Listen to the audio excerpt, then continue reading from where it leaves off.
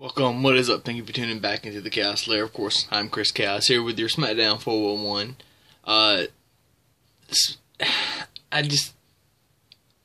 My biggest gripe, it's not about the show, it's about the fans.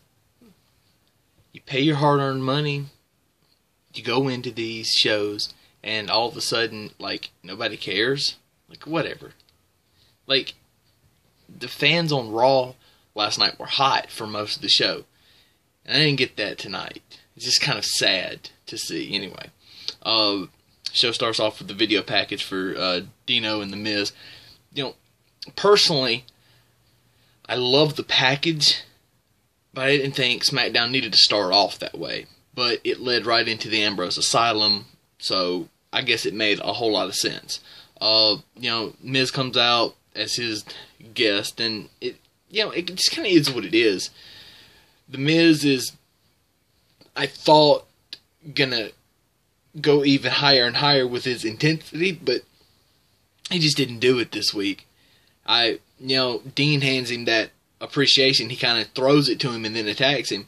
I thought Miz should have knocked the hell out of him with that frame and then attacked him. I thought it would have been a better way to start the brawl, but you know what? The plan was for Dino to get the upper hand and to leave, so it's just not the way I would have booked it. But then again, what the hell do I know? Natty attacks Nikki right before their scheduled match. We come back. We go to commercial, come back. Natty's coming to the ring. Here comes Nikki after a long delayed entrance. She comes out straight to the ring, spears Natty, big brawl, big pull apart, and Natty ends up getting the upper hand, sharpshooter on the floor after she goes after the knee. I mean, it's just kind of perfect. I saw a couple of people say on Twitter about there were a couple of botches. It's a brawl. There are no botches in brawls. And just as soon as I say that, somebody's going to get really hurt because of a misstep or something. But anyway, usually, any kind of little slips or anything, you got people pulling you one way and you're trying to go the other way. You can't really consider that a botch. Kalisto versus Dolph Ziggler. Kalisto gets the nod here. Kalisto, by the way, I'm impressed. Took some great chair shots. I mean, he sold it so great. I'm impressed. I really am. Then you have Apollo Crews comes out and try to make the save, and he eats chair shots. By the way, if you go back, and I said this on Twitter, if you notice, they showed the first two chair shots to Kalisto, and then they cut to the crowd, and there was a couple of kids that they cut to, like 4 or 5-year-olds, maybe 6 years old, upset and it's funny, but there was also a part of me thinking, maybe this is why we shouldn't be having chair shots in pro wrestling, WWE anyway, these days. But I guess the same could have been said about the Attitude Era. There were probably kids the same age then, and they were corrupted, as we all were, by the Attitude Era. But anyway, American Alpha retained against the Wyatts. I still hate the way that they're booking this. I would have rather...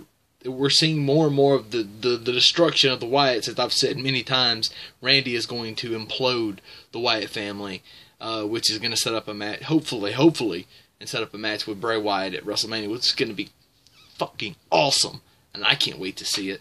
Who knows where we go from here.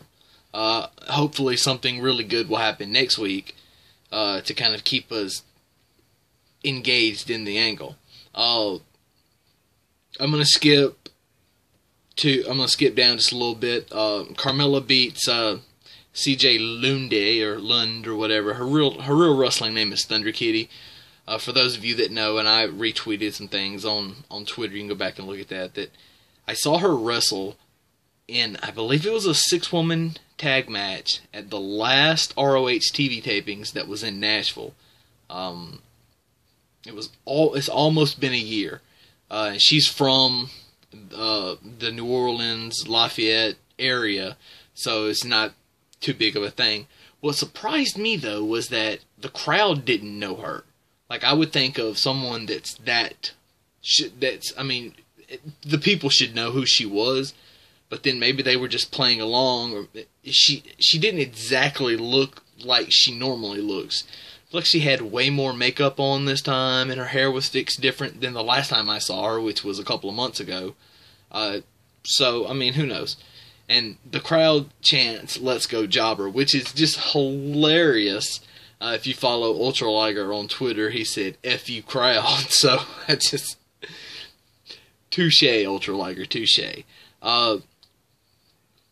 The main event was Cena, Corbin with Uncle Alan, AJ Styles on commentary. Somebody feeding AJ. I just don't like it.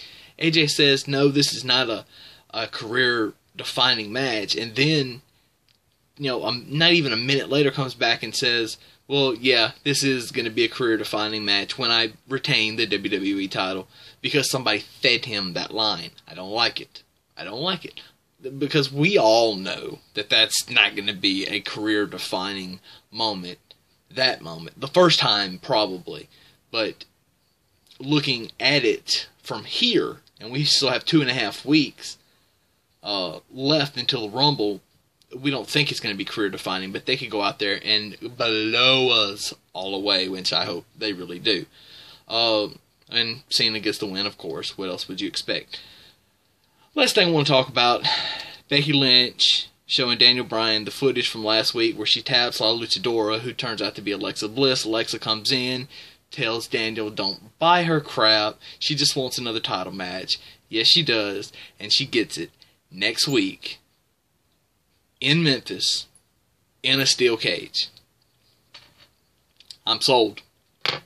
I'm sold. I'm glad I didn't buy the tickets to Smackdown until just a couple of weeks ago, and it ate at me, and I didn't get the good seats like I normally do because I waited so long, and it kind of ate at me. Something in my gut told me that I need to be there for this, because WWE always, and I do mean always, does something really special when they go to Memphis. If you don't believe me, when they do TV in Memphis, go back and look. Every time they have done something in Memphis for like the last 15 years, it's been something special.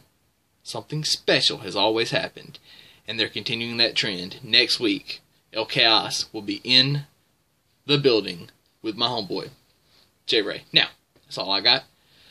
Come back later, and I will show you guys, or give you thoughts on the mid-season finale of Lucha Underground. I haven't really done anything on Lucha Underground. I don't think I've done anything on YouTube on Lucha, but that's a fail on my part. Anyway, deuces. Chaos out.